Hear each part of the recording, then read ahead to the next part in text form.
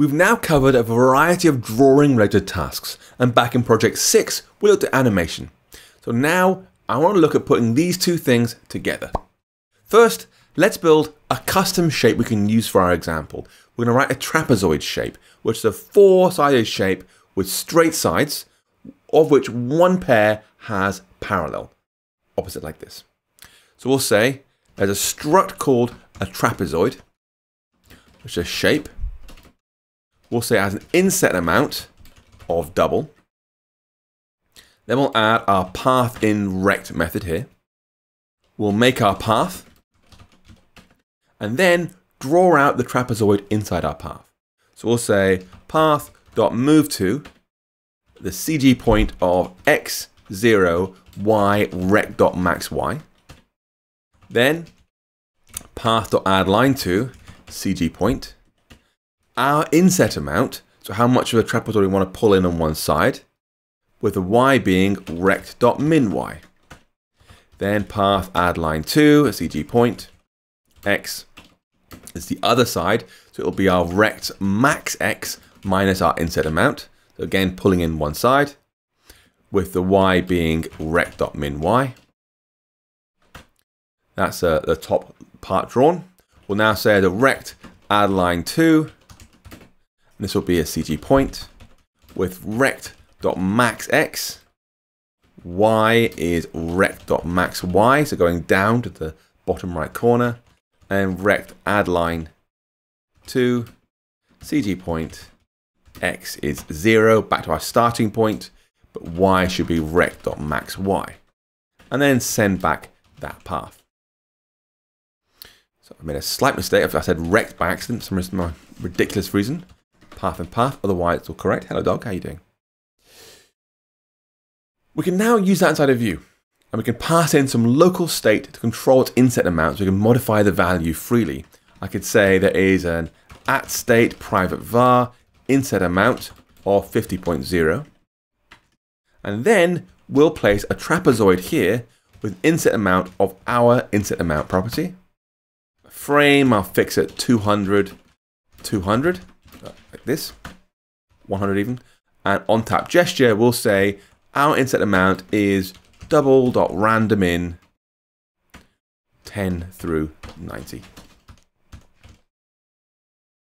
So another little typo, I blame the dog.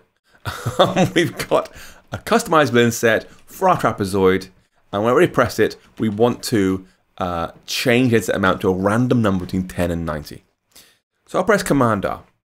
And what this should do is, every time we tap on our trapezoid, it should change inset amount, like this. Boom, ba-doom, ba-doom, boom. So all it is moving those edges in further and further and further each time, up to almost fully make a triangle. Up to, but not quite. It's like through 90 up to, rather than up to 200. Anyway. It'd be lovely, right, if we could animate those changes. And so you'd probably think we can use on-tap gesture and let's say with animation, that code here. Come on then, you get one treat. With animation, that thing here. And so with that in place, great, now we'll have animation, right? Good girl. You're a very good dog. Let's find out. Pressing it, and nothing's changed. We've asked for animation, but we aren't getting animation here, so what gives? Now, if you remember we looked at animations previously, I said to you, you want to add a call to print inside the body property, and what you saw was it was printing out 2, 3, 4, and so forth. And it was printing out whole numbers while the button was animating and shrinking, whatever, smoothly. So it wasn't going between 2 to 3, it wasn't jumping, it was going 2, 2.1, 2.2, up smoothly all the way up. And what's happening here is that SwiftUI was examining the state of our view beforehand, examining it afterwards, and animating those changes. Isn't that right? While doing so, but the actual underlying value changes immediately. So as soon as inset amount is set to a new random value between 10 and 90, it'll send that in immediately to our trapezoid. Right here, it'll pass it on in. It won't pass in all the intermediate values. It changes immediately to a random number between 10 and 90. So it'll just jump immediately for the new value. And so this is why our trapezoid jumps from inset to inset. It has no idea an animation's even happening, or what that even means. We can fix this in only 4 lines of code. And to be fair, one of those is a closing brace, so 3 and a bit lines of code. However, even though the code is simple, the way it works might bend your brain a little bit. Let's find out. I'll say we're going to add a new computed property to our trapezoid. We'll say var animatableData. And this is going to be a double. And when we read the animatableData, we'll send back our insight amount. And when we write the animatableData, we'll set insight amount to be the new value that was passed in to animatableData. You can now run the app again, can't you, Aria? And hopefully, you're going to see our trapezoid animate smoothly again, again, again. So it's changing now correctly and smoothly the inset amount. Now what's happening here is quite complex. When we say with animation down here, SwiftUI immediately changes the state of inset amount to be its new value, whatever is provided in here.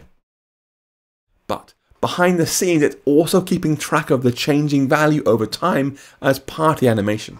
And as the animation progresses, it will set this animatableData property of our shape to the latest value that's being animated.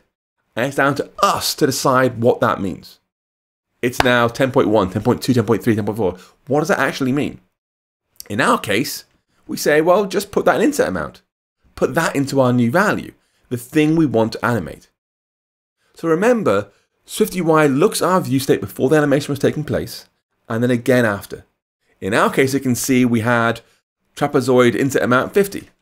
Here, that's initial value. But then afterwards, it had a random inset amount. And so, it could be 62 or something, right?